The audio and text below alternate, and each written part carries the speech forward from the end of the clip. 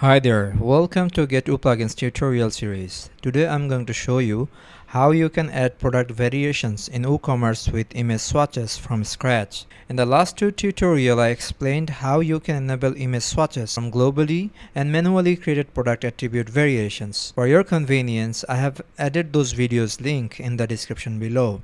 I'm assuming you have already installed our popular WooCommerce variation swatches plugin on your site, as I will explain you how you can create product attribute variation with image swatches from scratch. Product attribute can be created globally and manually. For manual process, you have to create the same attribute and its variation for each product one by one. On the other hand, when you create a global attribute, you can assign it to any number of products without repeating yourself. So I'm going to present this tutorial creating a global attribute. To create a global attribute, head to the site backend and navigate to attributes from product settings. For demonstration purpose, I'm going to create image attribute called pattern and choose image type from type dropdown and select add attribute button. You can notice pattern attribute has been created successfully. Now select configure term to create it variations. We will create 3 variations for this pattern attribute. They are red, green and blue. Let's fill variation name field with red and select upload image button to insert your desired variation image from the media library. You can upload your attribute variation image from your computer as well.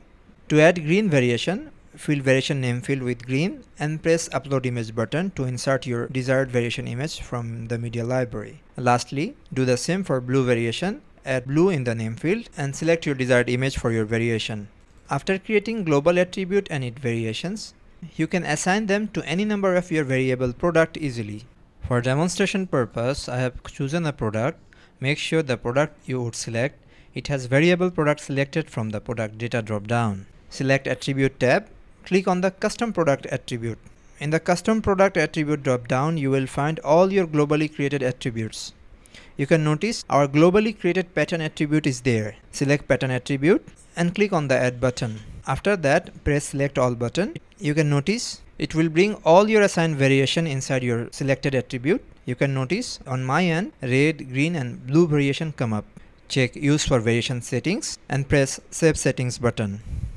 Now get into product variation tab. Click on add variation drop down. It brings another setting called create variation from all attributes. Add variation setting will add each variation one by one. Create variation from all attributes will add entire variation at once. For this demo, I am going with the second option. From here you can insert all variation related data you need. I am going to insert only variation price and image.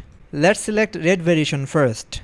Add price and choose your desired variation photo from the media library. You can upload a new photo from your computer as well. Now select green variation, add price and select a photo for it. Do the same for the last blue variation, add price and select a beautiful picture for it. After inserting variation prices and images, select save settings button. Now head to the product front end. On my end, everything is working as expected. Hopefully you have found this video helpful. Don't forget to subscribe and stay connected.